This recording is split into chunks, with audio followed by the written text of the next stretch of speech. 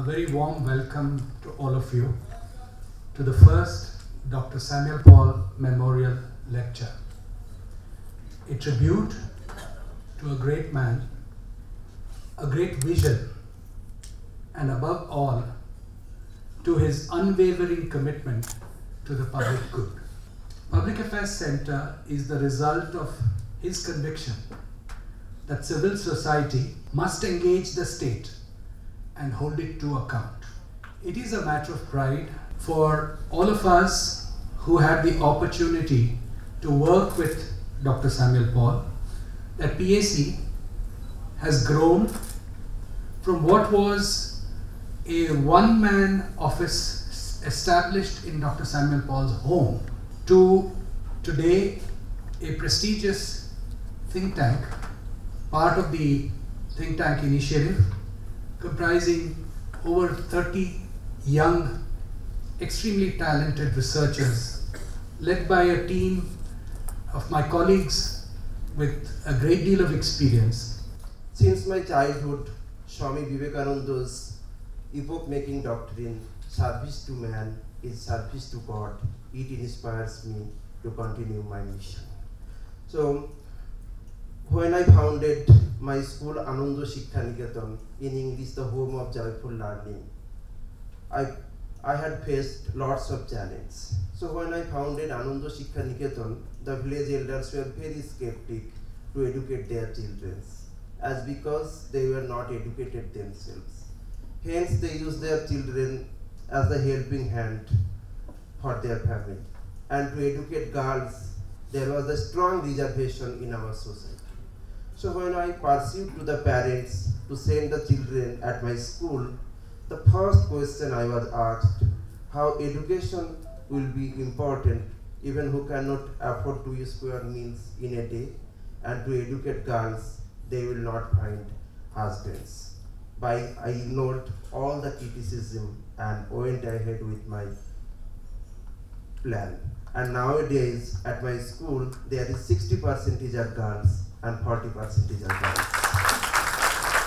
Only things you should have into your heart are courage, purity, honesty, and above all, love. Actually, I heard the call of love in the core of my heart, and I proceed and ultimately succeed.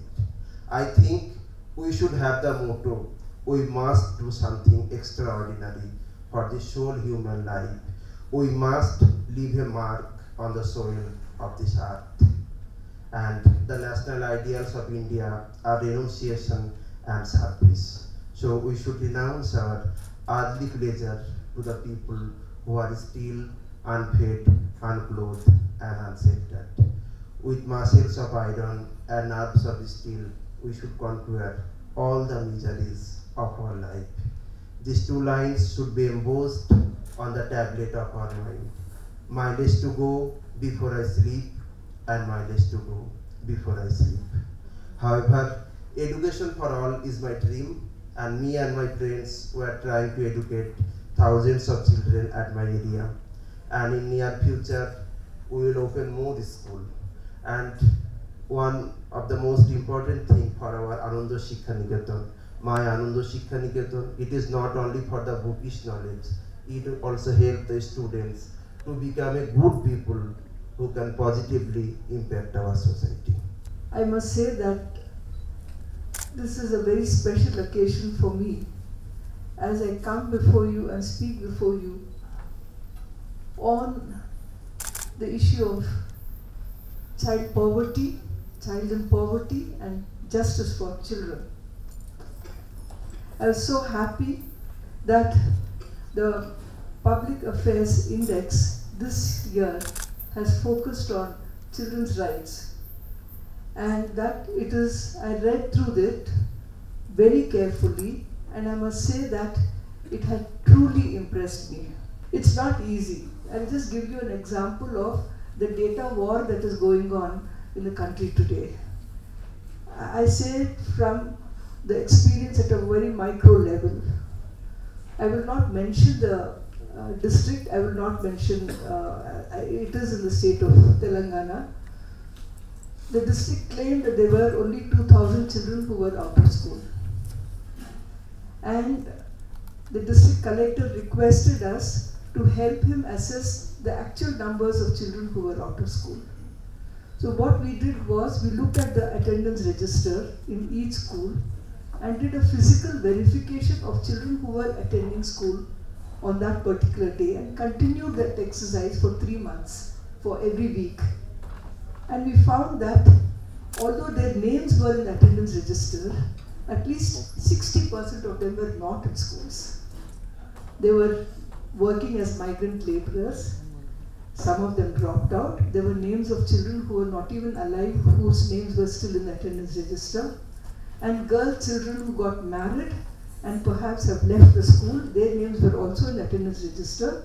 And somewhere we found that while the attendance register had names of children, it really did not capture what was actually happening to children. And that is when, in fact, we involved the school teachers along, and they were very shocked. But there was a huge pressure on us on this and asked us to stop the entire exercise of really noting down the list of children who are out of schools. So in a way, the data, in an earlier public PAI index report, they did talk about a static data and a dynamic data, which I thought was so important even when we talk about children's data, where there is a static data that there are so many children who are out of school, but if you look at the dynamic data, you find that they keep coming in and out of school, and the PAI has recognized this problem, and the way they mentioned it was, how do you make both a photograph and a videograph and capture the essence of it? And I thought that was what is necessary, especially when you're talking about the dynamics of movement of the poor on the ground, you know, and that I felt very happy about. Now, while I do agree that community mobilization is important, that is what we have been doing all the time. I represent MB Foundation. We have withdrawn over 1 million children from work and put them into schools and followed up with them till they completed class 10. What it actually meant was making 1 million plans. That the data for us was a sensuous reality. It was counting every child and trying to plan for each child in a manner that the conflict is resolved. Getting a child to school or giving a child nutrition or giving a child health is a process of resolving of conflict, which I will talk to you later. But what I'm saying is, when you talk about community mobilization, you're actually talking about a process of resolving conflicts.